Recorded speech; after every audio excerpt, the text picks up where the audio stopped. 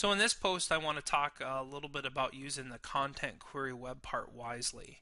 One of the things that we tend to do, and actually one of the coolest features I personally think in SharePoint, is the ability to use a content query web part to roll up information from different sites that have similar types of content and display them to the end user in one rolled up list. Obviously, one of the most perfect examples of that is tasks, where I could be assigned multiple tasks down the hierarchy of a site structure and have some kind of roll up there.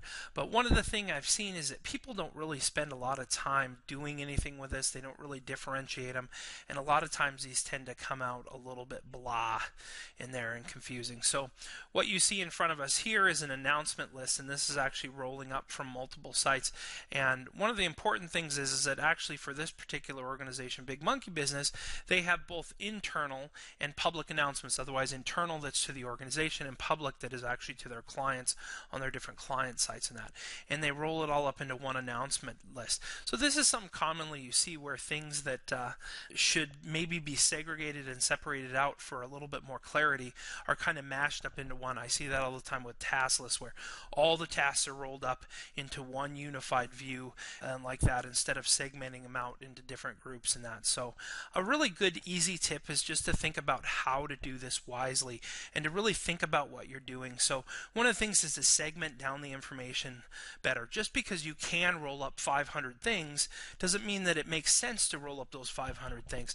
Maybe it's making sense to roll up those 500 things, but segment them by metadata, by something that can be there, so that you can have a little bit more clarity around the information you're seeing. And so you see on this one, actually we're separating out announcements that have been tagged as public, otherwise something that is going to be showing to the clients, and to internal. Now this is a very simplistic perception of this, but overall you think about it, like let's say it was tasks, and we had tasks as they're starting, tasks in progress, tasks completed.